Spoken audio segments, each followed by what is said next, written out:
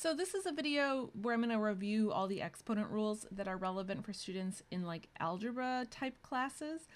I do have review videos on exponent rules for like pre-calc and calc. So if you are looking for that, just FYI, I do have kind of a video where I review that, but this is specifically tailored for more algebra based classes. So let's just jump right into this, and we're going to review kind of the main exponent rules. So this first one, the product rule. So basically, if you're multiplying two of the same bases together, then you can add their exponents. So this would be x to the m plus n. The power rule says, so if you have this set of parentheses and you've got those exponents, you can multiply them, so that becomes mn. And then for the quotient rule, if you want to simplify those exponents, then you take the top minus the bottom. So those are three of kind of the main rules. And then we also have to review just a couple things about negative exponents. So with this, if I have like x to the negative n, this would be 1 over x to the n, versus if I have 1 over x to the negative n, that would become x to the positive n. And so the way I always think about negative exponents is that these are really telling you, like, this was technically in the numerator, so this negative exponent sends that base to the denominator, and vice versa. This was in the denominator, now this has been brought up to the numerator. And then if you have a situation like this, where you have, say, x over y, so if you want to get rid of the negative exponent, you can flip the whole fraction, and then you can use the power rule here, which would give us this.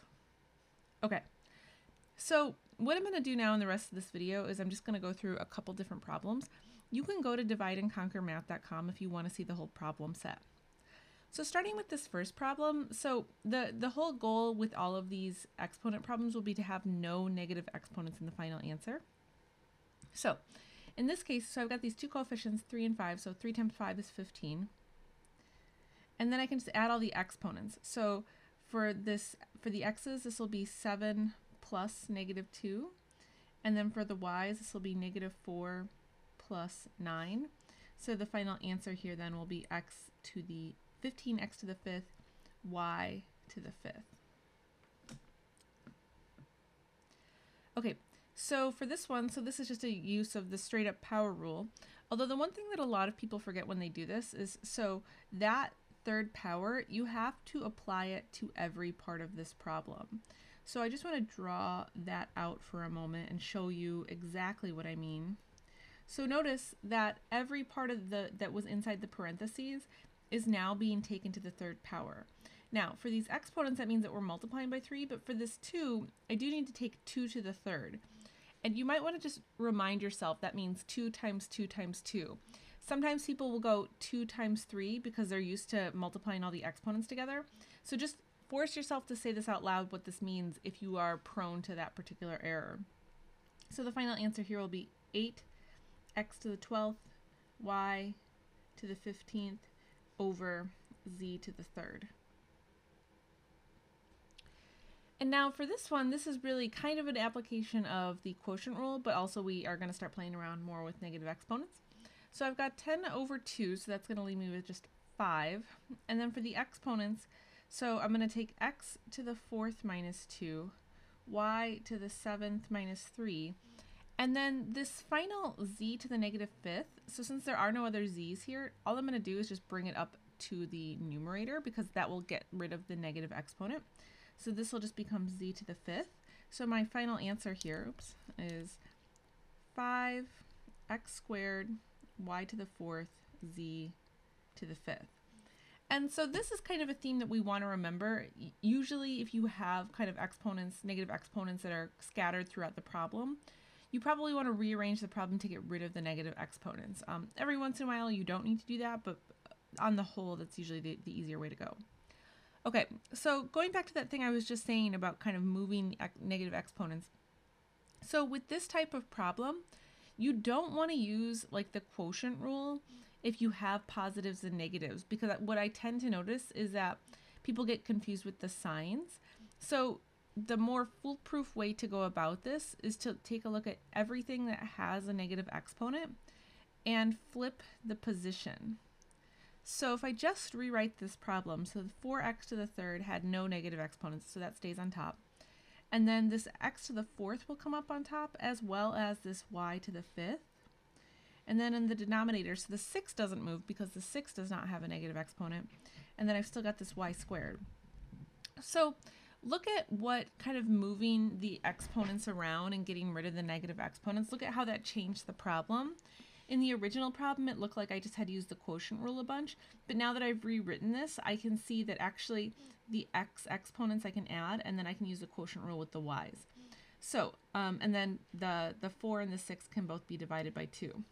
So my answer here then, as I continue to move towards this, this will be 2x, so I'm going to add those exponents.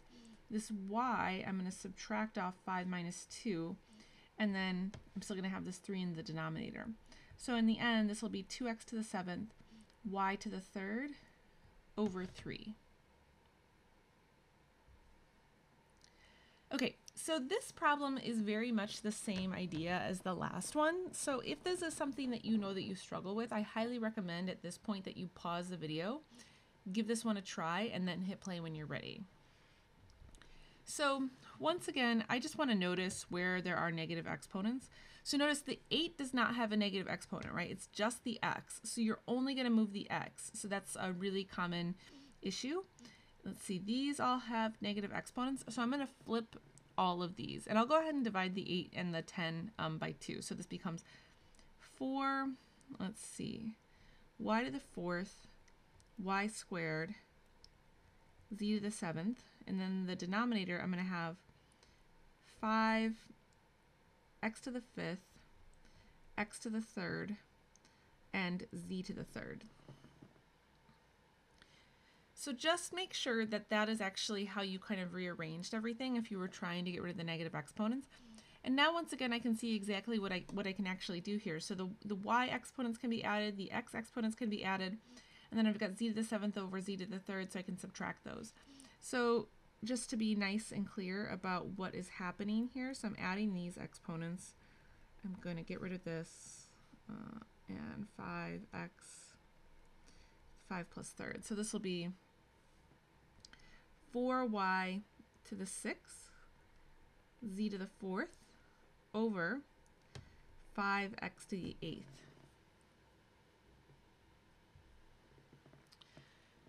So now for this particular problem, so now it's a little bit more complicated because we've got negative exponents inside the parentheses and then a negative exponent out here.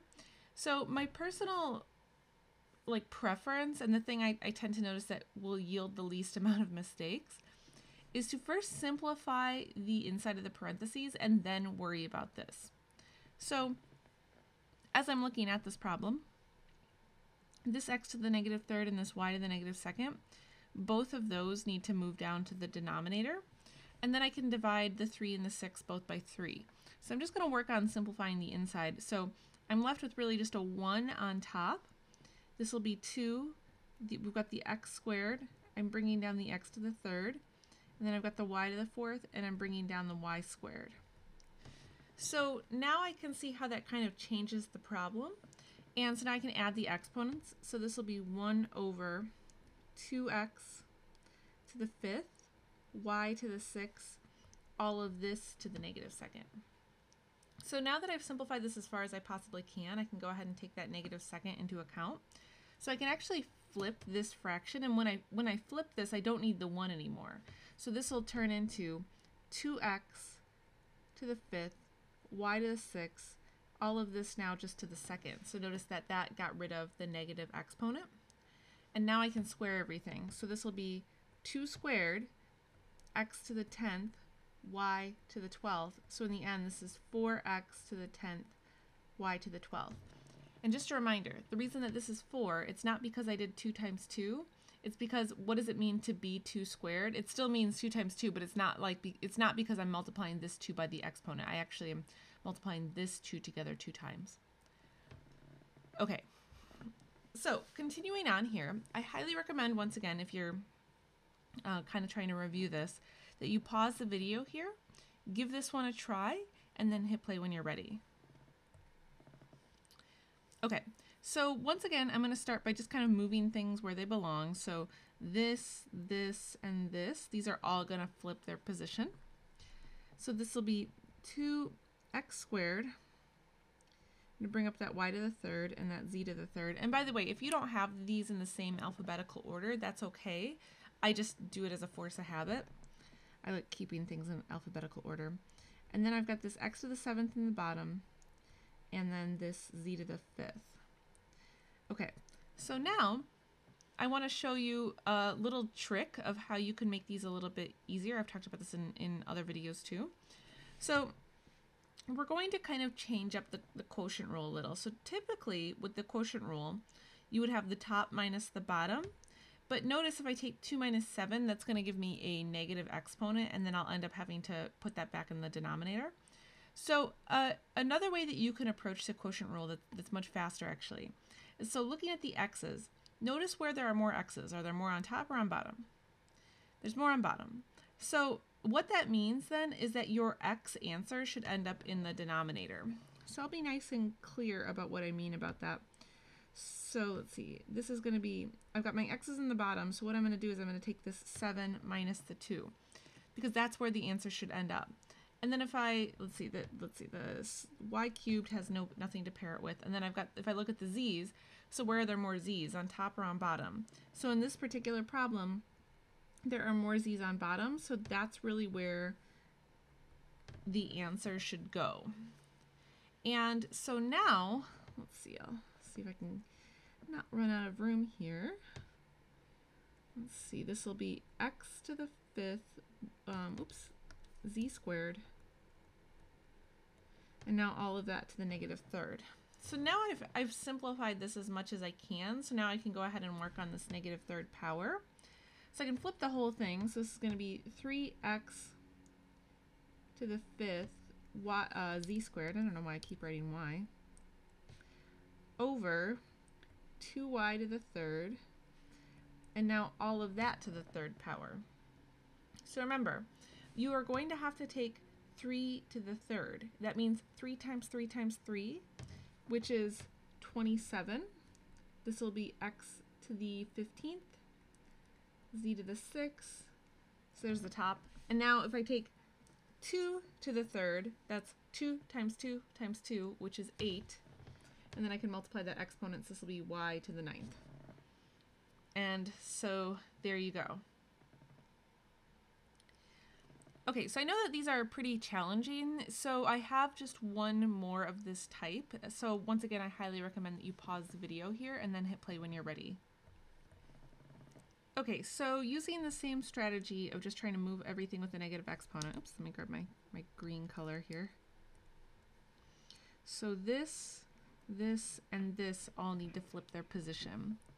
So now I'm going to have 5 z to the third, z to the 7th, over x cubed, x squared, y to the 4th, y to the 3rd, and then all of that to the negative 2nd. Okay, so now in this case I don't have to use the quotient rule at all. I can actually just use the product rule. So this is going to give me 5 z to the 10th, x to the 5th, remember you're adding all the exponents, and then y to the 7th, and now I can deal with that negative 2nd power. So I can flip the whole thing. So let's see, I'll flip this. So this becomes x to the 5th, y to the 7th, over 5z to the 10th. Now all of that's squared, and now I can square all of this. So this will become x to the 10th, so now I'm multiplying all the exponents by 2. Y to the 14th. Now, 5 squared means 5 times 5, which is 25, and then z to the 20th. And so that's it. So that concludes this quick review of just all the exponent rules. If you feel like you really need to see more examples, I have tons of videos with tons of examples. So feel free to check those out, but hopefully this was a helpful, just very quick reminder of how these rules work.